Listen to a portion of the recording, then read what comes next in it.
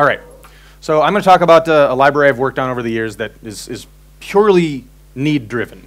We do a lot of InvokeDynamic in JRuby. We were definitely the earliest language to start using InvokeDynamic, well before it even settled into the current API. So I had versions that worked on previews of InvokeDynamic that changed completely, changed drastically over time. So I have felt the pain longer than almost anyone as far as using method handles and building the structures that I need. So hopefully this will be a way to improve that in the future. And I kind of think about this as I kind of think about this as the missing Java Lang Invoke API. The existing API is very good, but as many APIs introduced into the JDK are, it's low level. It's the lowest level in many ways. You might be able to go a little bit lower with just a raw IR for what you're doing on the stack, but it's pretty low level, and there needs to be a little bit more nicety above it to make it easy. So let's take a look. Nothing too interesting here. We used to be called the Polyglot group. I think we're now called the Research and Prototyping group because we're doing more than just languages in our section now. So method handles, we love them. They're amazing. They do awesome things for us. We've got function and field pointers that you can inline straight through. It actually acts like a real function pointer, a real field pointer in memory. We can do argument and return value manipulation. On the way in, we can alter values, insert values, drop them. On the way out, we can make modifications to the return values. We've got flow control and exception handling constructs. And all of this stuff bundles up into a nice little callable unit that the JVM just optimizes away as if we had written the raw code directly, usually, sometimes. Improving over time, back and forth, but you know, 2 steps forward, 1 step back. So it's good stuff. We love this. It's a great API, and we love what the VM is able to do with it. But there are some challenges, and so we'll talk through some of the challenges first and see how I'm trying to make it a little bit easier. So here's a very simple example. This is from JRuby, doing a call from Ruby into Java. If we've got a return value that's a long, we need to turn it into our fixNum object. So we have a return filter here. But first, we have to go get the actual handle to the target method. And now we need to check if we've got a long. And then we wrap it with the return logic. And here's our filter to do that at the very end. So the first thing that's obvious about this is that it's kind of verbose. Pretty much everything that you're going to do with method handles is a static method on the method handles class or a static method on method type class. And so that's the first problem that you run into. If you're just writing it using those static references, it's a little verbose. So you pretty much always have to do like a static import of all of those methods to make the code even readable, generally. So this is a little bit better. Now, the other problem that I mentioned and that Marcus mentioned is that you kind of have to work in reverse. Rather than think about it from the call site forward, which is what is natural for me, at least, and natural for a lot of us, you have to think about it from the target back. And doing those translations in reverse, it really flips your brain upside down. Making sure. Thank you. So dropping an argument, conceptually, if you reverse it, you're actually inserting an argument. And it's difficult for me to keep those in my brain. I can do it, but it introduces bugs because I go back and forth between forward-thinking direction and backward-thinking direction as far as adapting this stuff. So this is the real problem here. You would like to say, I want to insert an argument, drop something, do my cast, and then call. But you can't do it that way. You have to start here, and then what does it mean to do a cast backwards? Because that's really what you're doing here. And then dropping an argument actually means, okay, well, I want an argument to be inserted this direction. And then insert means I want to be dropping an argument in that direction. It's very difficult conceptually to follow what we're actually doing when we go backwards this way and use forward meaning verbs for it all, right? So the problem number 2 is the composition in reverse, which makes it complicated to work with method handles, or at least complicated to avoid introducing bugs while working with method handles. And then it gets worse because the method handle API is somewhat stricter than the Java language. We can actually have a whole bunch of different integral types that'll come back from a Java call. And all of these basically have the same logic as far as turning into a fixNum object in JRuby, but we need to absolutely make sure that it matches in that handle chain. So we need to have a cast here. Otherwise, it will dislike the mismatching types. And so that's the problem number 3, is wrangling all of these method types. I mean, is this not the #1 problem when trying to set up method handle chains and bind them together? You get method type mismatches all the time, all the time. Very difficult to keep track of it. And you have to be very explicit in almost all parts of the API, rather than having some conventions for how these method types get converted and just doing it for you. Now, how many people have actually implemented try finally logic entirely in method handles? Yeah, and we know how fun it is. It's not quite as simple as this. It doesn't look quite as nice as this. And it's really too much code to kind of show the whole thing. The problem here is that try finally, as in Java C, essentially it needs to be inlined into both the exceptional and non-exceptional paths. So we have to duplicate it. We have to have 2 separate paths that call our post logic, our finally logic. The normal path invokes the logic and then returns whatever result is sort of magically in flight at that point. So that's got to be held off to the side for a moment. The exceptional path needs to drop that return value, invoke the post logic, and then re-raise that exception that we got at this point. And now you have to do this entirely on the call stack through these manipulations with no temporary variables of any kind, purely by doing these wrapping, folding operations in method handles. So the result is that something that looks simple when you think about it conceptually from a Java programmer perspective ends up being something like this. And this is actually the more simplified version using InvokeBinder. I'm not going to walk through all this, but you've got your exception handling up here. You've got quite a fair amount of logic down here to handle saving that return value off for return on the non-exceptional path.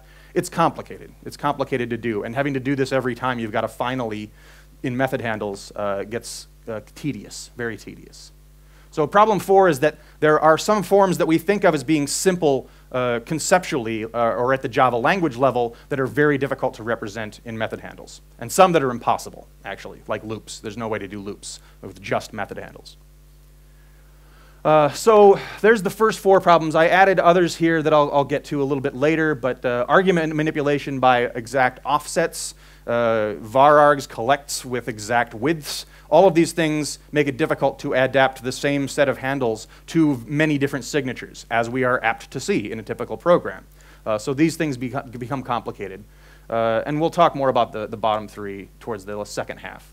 So I think a solution to this is the library I wrote, InvokeBinder. There's the various coordinates to get at it, either on GitHub or through Maven. And InvokeBinder is basically, this is the package that we'll be talking about. InvokeBinder is basically a way to turn all of this the direction we want. You want to work on adaptation from the top down, from the call site forward. That's what you get with the API. You want to have method handles or method types do a little bit of automatic conversion for you, a little bit of checking along the way, those sorts of things that you get for this. So the first class that we'll talk about here is the binder class. So you start from your call site type. You start from the place you're entering this call chain.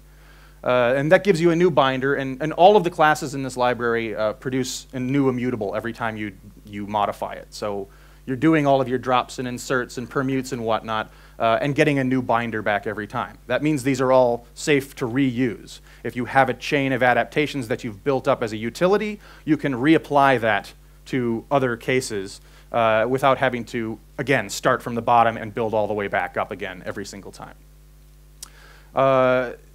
The fold, filter, catch exceptions, other things usually just take an additional handle, but they will do a little bit of magic for you because since we're thinking from the call site forward, we know what types we have at a given point. We can make some adaptations. We can be a little bit smarter about how we do some of these, rather than having to have explicit method types passed in every time we do another adaptation. Some of the endpoints also are smart about this. There's invokes. There's all the typical meaty endpoints of the method handle API are here. And the branching and whatnot. I'll show some examples that'll make this clear here. And then, like I said, there's some utilities for larger constructs. There's not as many as I'd like, but there are some of these common patterns that could be made simpler and have just a one-shot call rather than 50 lines of method handle adaptations in your code. So The format of these is basically there'll be a bit of Java code at the top. There'll be what you would do with the regular method handle API, and then there'll be how it would look in InvokeBinder. So here we're just doing a call to a static method. Here is all the logic for the regular method handles API. Get property, the method type logic again, and all that. Binder works a little bit more cleanly, a little bit more forward-looking, or forward-moving, I think. So we start and we just say what our signature is going to be. It doesn't need to be a method type class. We just implicitly say return value, arguments. It does that stuff internally, and then it holds on to that method type, and it always knows what type it is at any given level of the transformation. And then we have invoke static. This lookup can also be passed into the from. It can also be with lookup as part of the sort of fluent DSL-like API, so you carry your lookup through the whole process. Or if you've got these set up as utilities somewhere, it's method type, a set of transformations, and the lookup that it will eventually use for that final target all in one utility, one little box. Static field get, again, very similar here. More interesting is doing the instance field operation. Because we've already carried all these types forward, we know what class we're invoking on at this point, so there's no reason for us to duplicate what target we actually want at this point. Anything that's calling against an instance, we know what it is. It'll just assume it's going to be that first argument and then continue from there. Deleting args, again, very simple. I figured I'd just go with the short names for most of these. Drop arguments is kind of a long name. All I really want is drop. I know what I'm working with. It cleans these up a little bit.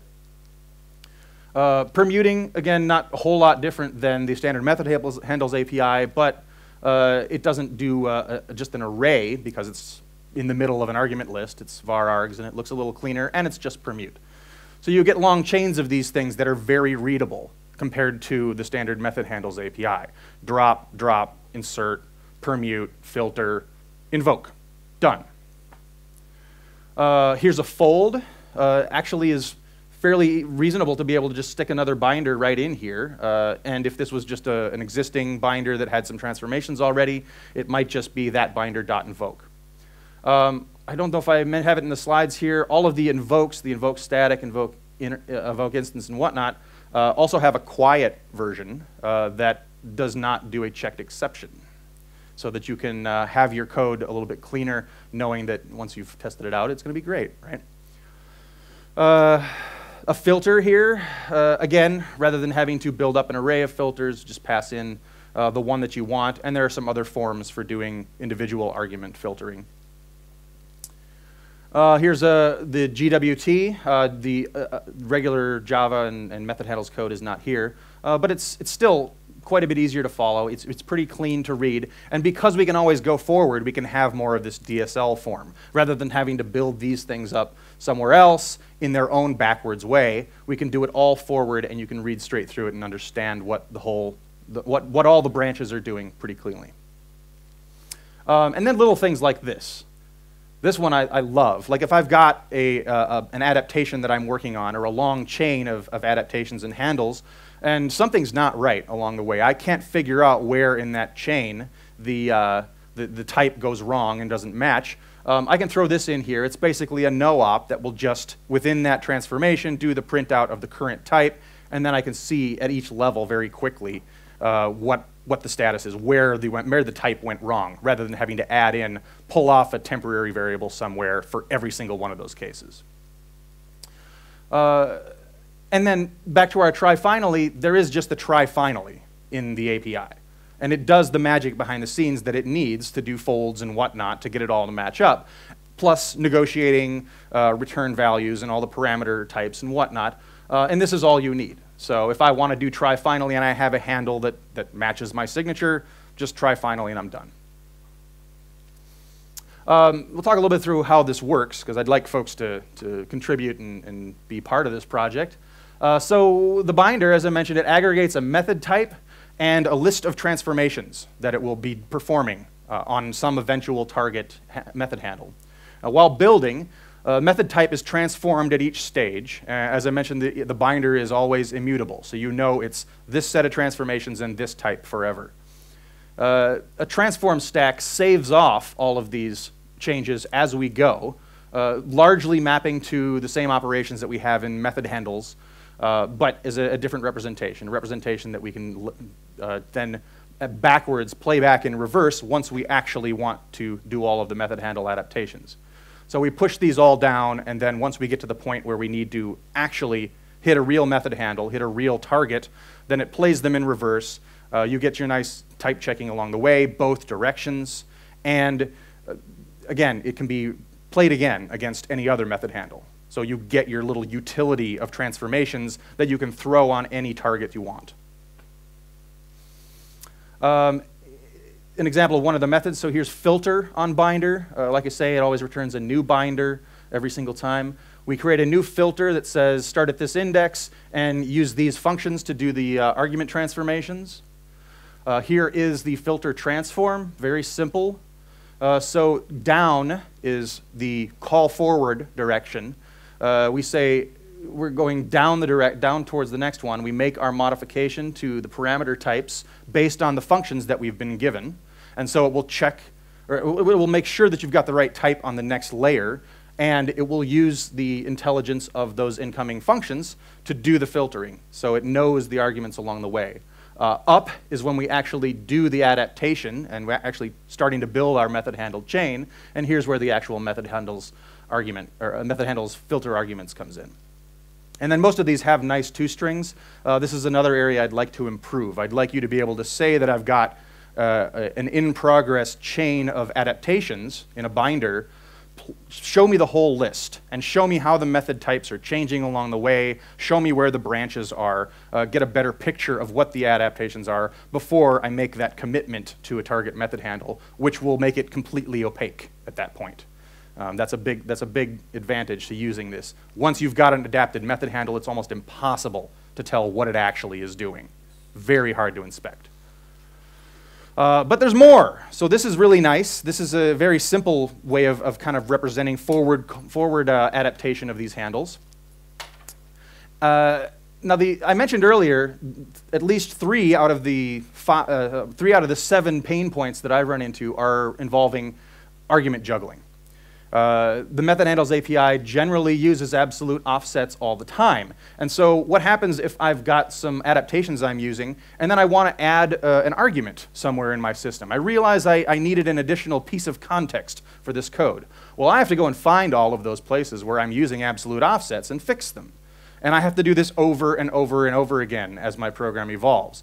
And forget about using the same code for multiple target signatures. You generally have to do it all over again for every single target signature that you're going to see. And you can abstract this a little bit, but it gets complicated to try and follow it through. So what we really need here is a representation of an argument list, not just an array of types that represents the arguments. We need to know what these arguments mean. We need symbolic references, symbolic names for these. And that's what the signature class does. So the signature class combines a method type with a list of argument names. So this is really a prototype, a function prototype that we've got that has actual symbolic names for everything. And so you can do all your argument manipulations by name, not by offset. You shift it around and it will still work. The exact same adaptations will continue to work if you've added your additional arguments. Even better, you can do some of those operations based on regular expressions. So if you want to drop all of the arg stars, you can do a regular expression that will drop all the arg stars rather than trying to manually calculate or keep in your head where all those offsets are at all times. And then there's some other niceties like conversion. If signature 2 is an argument subset of signature 1 to signature 2 gives you an array of permute offsets. And so you can do that. You can keep these signatures as little utilities representing the targets that you've seen, making it much easier to do these adaptations. But this is always a permute, right? It's not the change explicit type or something. I mean, 2 is a very generic verb. Well, yes. So example of using it, again, the same sort of fluent DSL-like API, a signature returning string, and now in this case, we want to turn it into a fold. So the fold is going to be passing that argument in and giving us a new return value. So it is essentially changed the return value of the signature, but it represents it in the terms I need to know as a method handle user. I've got the signature in hand of my my target call, and I need to do some fold operation, well, give me the fold version of that signature. And then these are in the forms of tests, so you can kind of see what we're actually getting out of it at the bottom. Another signature with a little bit more complexity to it. Returning string, we've got our two arguments, object and num. We're going to insert an argument after num that's called flow, and it's a float. Again, working all with argument names rather than offsets, so that this can be applied to different structures of signature. And then again, you can see the nice two-string output that actually shows what we're working with. Here's some other niceties. Appending an arg. Again, if you have an insert, you don't need append. You don't need prepend, but they're nice to have in the API. So there's append arg, there's prepend, and so on. Here's the permute, which I think is really nice, really clean way of doing this. It doesn't matter what the signature is up to this point. If all I'm interested in is these two values, no matter what the signature is that comes in, as long as it has those arguments, I'm going to get those two arguments out the bottom. There can be I can modify these signatures and use them elsewhere and know that I'm always going to get the ones that I'm looking for. Some other forms here. I mentioned the to transformation, so there's where we get our permute ints. And again, this will work regardless of what that input signature is, as long as we can find those arguments. Here is the regular expression version of this. So the two arguments in this list that match an O would be obj and flow, and we can pull out just those arguments without having to figure out where they are in the list. Similarly, we can say to a signature with just these arguments, another way of doing a permute. Lots of different utility forms that at some time or another I've found useful in JRuby. The reverse, the inverted permute, where we only want to exclude certain arguments. Again, you'll need to know at some point what additional arguments on the signature there are, but this will work regardless of what the input signature is, as long as those two arguments can be dropped off of it. Makes it much simpler to do cases where you always want to drop one or two certain values off of the call stack. A little bit larger example here. Here is a signature with three B variables in the middle. So in JRuby, it might be equivalent to an arg0, arg1, arg2 arbitrary length argument list. We want to collect all of those, however many there are, into an array. And we can do that with a regular expression. So collect all of the all of the arguments that match B into an array of Bs. A lot simpler than actually trying to figure out on a signature by signature basis where these permutes are, and it will work for any number of Bs that come in on that signature. So you can have lots of different ways of adapting. Now this is really cool. What we'd really like is for these two guys to come together, and that gives us the combined ultimate tool for method handles, SmartBinder. So it has basically all the operations from binder, but using signature to do all the manipulations along the way. So rather than, you can use signature itself and then go back to method handles API and get the types out and whatnot, but you can also use this as the only API you need. So variable length argument lists are much easier. Again, regular expression transforms. And so the result is also a smart handle. You get a method handle out with argument names, so you can inspect it and say, what the heck was this handle and what was I trying to do with these types? Especially when you have a case, as you often do in a dynamic language, where you've got an array of the same object, but they have different conceptual meanings. You've got your names of those arguments now that you can actually go back in and inspect. So here this is going to be our target handle. Just show it quickly here. I guess I have it on this one too. So we've got our signature again, 3 integers and a string returning a string. We've got a target that takes an integer array. All that's needed to do this, we've got our incoming signature, our call site signature, and our call site signature in JRuby, we know what these argument names are, so we keep those on hand. We know the thread context is always first, for example. We do our collect, we invoke our target, and that's it. We're done. And for any signature that's coming into this, as long as it's got as long as it has B values in the argument list, it's going to do the adaptation just fine, and then we're done. Similarly, being able to just forward drop stuff off. This is another way of getting that array in there. Drop the arguments by name, and very flexible as far as which signatures come in. Here, doing a filter using arg star, so only filter the arguments that match this regular expression. Another nice one to do. A longer version, so here is actually code from JRuby. We've got our thread context that always comes in. That's the runtime context for the call. A caller for doing visibility checks. Self, which is this.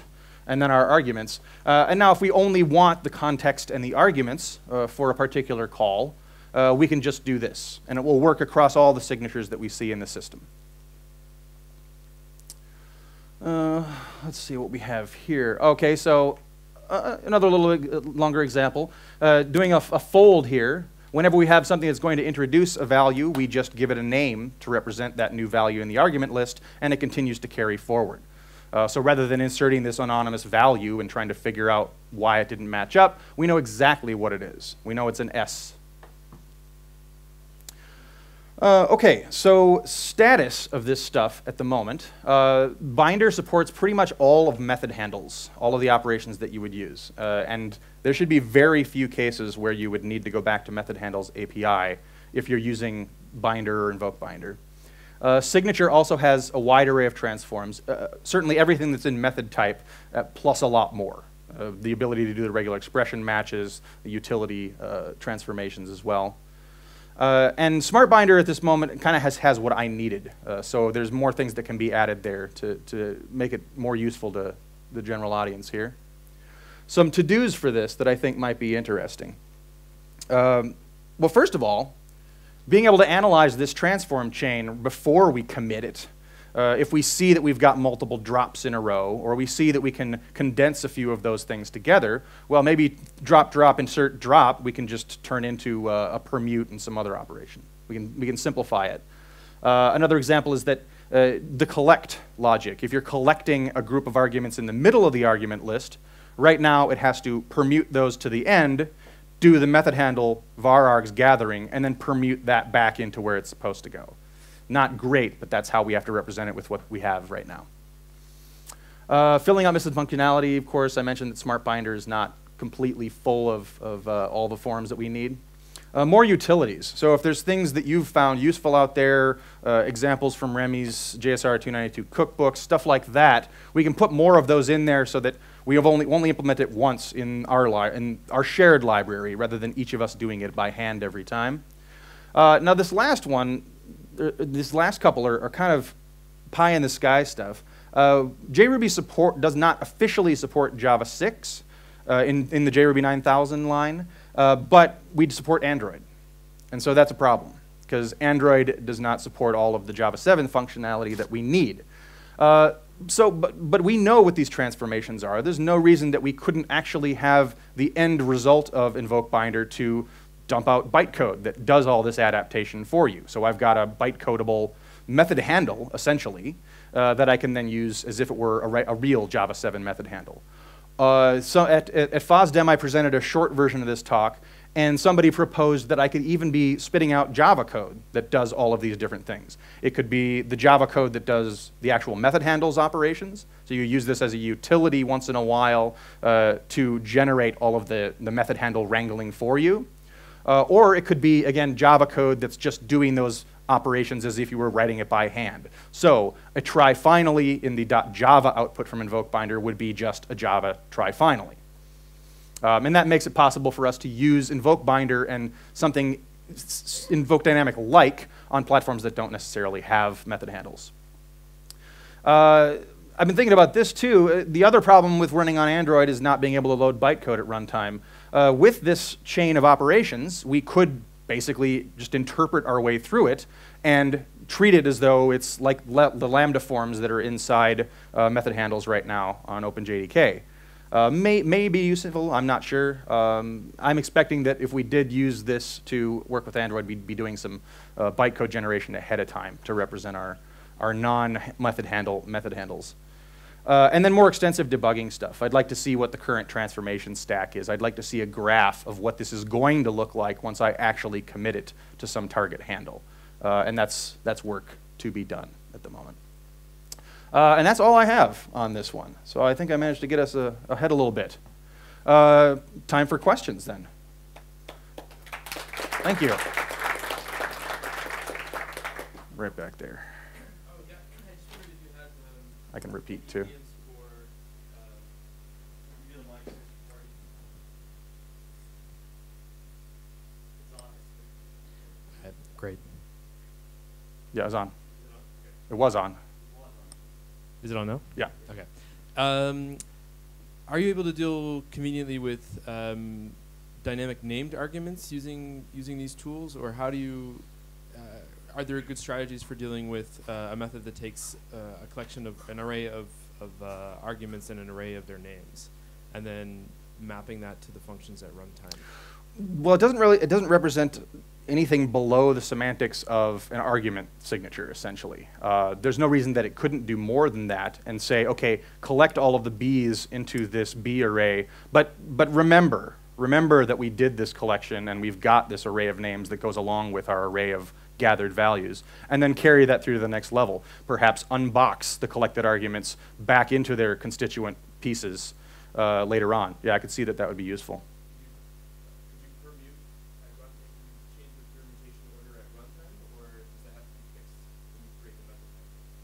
Well, so that's the thing. Since this is all programmatic, the question is, can you permute dynamically? Can you dynamically change what you're going to permute? You can pass anything in there and say which arguments you want to permute, as long as it matches some signature and the signature has the arguments you're looking for.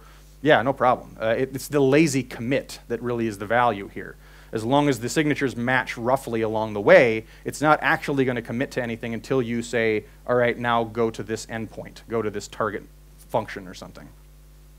And you get a method handle with one behavior that reflects the actual arguments passed to the binder. Right. So the basic idea is that with InvokeBinder, you're representing abstractly what these transformations are going to be. And with SmartBinder and the signature stuff, very abstractly, in terms of I want to deal with just argument names, conceptual arguments. And then once you actually get your method handles, that's the concrete, hard form of it. But the same binder, the same set of transformations can be generified across many different use cases. Oh, he's going in the back. I'm moving the mic to Vladimir. Charles, thanks for a great talk. It looks like a really good library, which significantly improves GSAT92 interface. I was really curious when I heard that you do transformations on top of binder representation. And my question is, how hard do you think it is to do it downstream on GSAT92 level?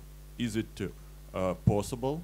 Does it have enough type information and representation information on that level, or you have more structure information in the library you wrote?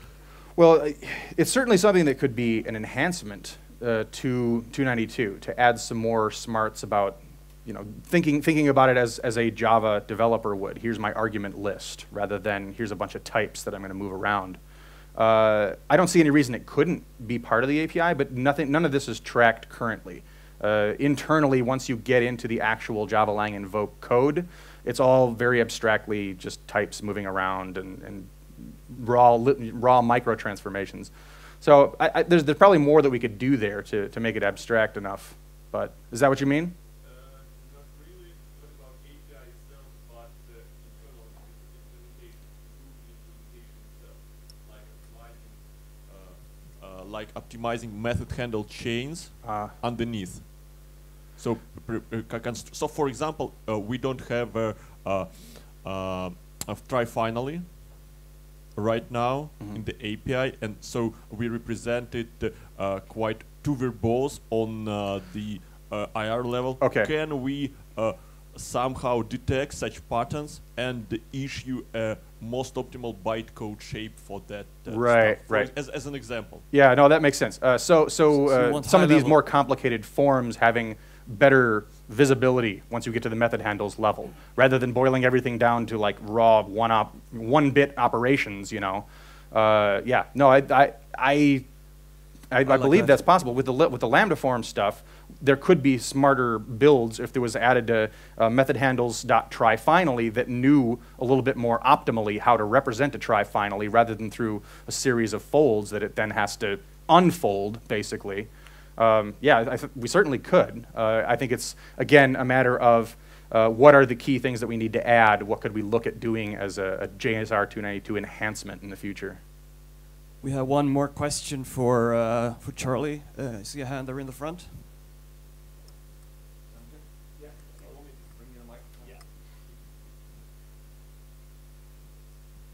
Thank you. It looks like a very nice API with SmartBinder. How much overhead does it add to creating method handles? Because obviously, large applications that I'm dealing with have, in the order of 250,000 call sites coming up. Right, right. And I do kind of care about how long it takes to initialize all of those. Right. Well, so if you were going from 0 every single time, obviously creating all the additional signatures and the additional binder objects would be a problem. But what I've found in JRuby is that that's very rarely what I need to do. I have utility binders that are partially transformed. I have binders that are like intermediate transforms. You can do a binder that has, you can have binder A with its set of transforms and then say, combine yourself with this other binder that does B set of transforms. And so you can have these little pieces that will fit together, and that reduces the overall cost of building this stuff up, because they're usually more reusable, so you're not recreating them every time.